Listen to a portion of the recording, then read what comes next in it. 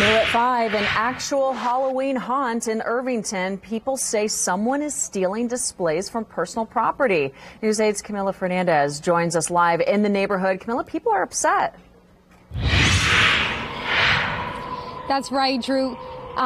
Chris Ray is asking for help after someone stole his Jack Skellington and Beetlejuice displays. He's now put up signs with the hopes that someone will be able to find the thieves.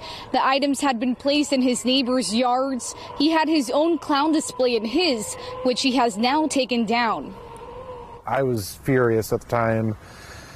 I was just going to cancel, my Halloween display indefinitely. Somewhere between 10 to 15 life-size clowns and a whole bunch of small clowns. It's pretty crazy. According to Ray, the thieves targeted the homes on different days despite best efforts from his neighbor. Meanwhile, Christina Kingery says someone stole her Halloween display last year. This year, she and her husband have barbed wired their items to deter the thieves.